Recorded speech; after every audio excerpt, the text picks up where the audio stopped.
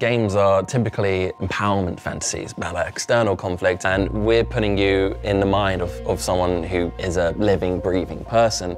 And so the decisions you're making aren't about high score, it's not about avoiding a game over, it's literally about the soul of this character and wanting to preserve that and wanting to do what's right for Erica.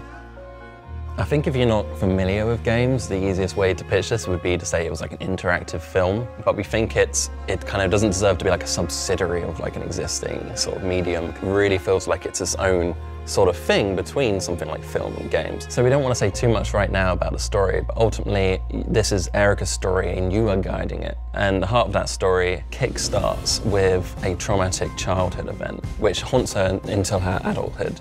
She's contacted by an old family friend who believes that in her mind somewhere is the key to the identity of a killer that's on the loose. But then what starts happening is that the killer comes into the picture as well and starts to contact Erica, and then you're stuck between these two perspectives, these two sides of the same coin, and not really knowing who is the one to trust.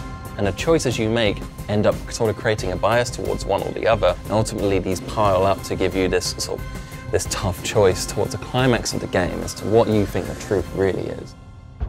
Originally, we designed it as a very solo, intimate experience where it's just you and Erica and her world. When we started playtesting it, we realized that people would just sit on the sofa alongside their friends and they start getting into arguments about what's the right thing to do, and they can just watch it without having to understand what the game mechanics are at all because the cinematic experience is so seamless, it feels like something you just watch on TV. It really works as like a backseat gaming experience, which is something it's always been like an interesting subject to me.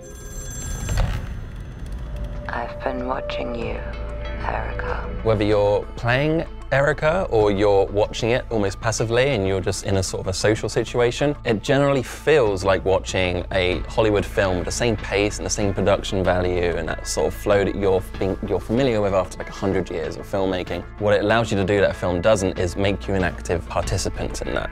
And that means you can feel emotions that you haven't felt when you're watching a film, like guilt or shame or pride, these things, because you're involved with the decisions.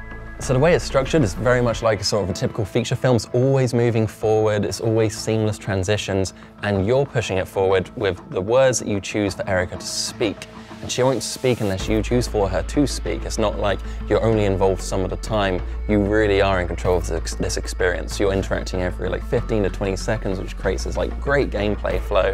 But we didn't want it to just be about dialogue. It's also about touching the world. And so by using your smartphone and PlayLink, you can do something like wiping condensation off of a window and peering through to the other side, or just wiping a tear from somebody's cheek. There's even like sensitivity in this world, so like the speed that you do these things. If you open a door fast, it makes too loud a creak, you'll see Erica react to the fact that maybe she's made too much noise and she should be quiet. It's about allowing your actions to be louder than words, essentially. So in film they say don't say it, you've got to show it. So in games it's not just showing it, but it's allowing you to express it with the choices you make through touch. The thing that excites me mostly is that I really hope Erica is a start of something new, because we had to throw out the rule book on how we develop games. What Erica's going to give us is the foundation for what could be endless amounts of stories for years to come.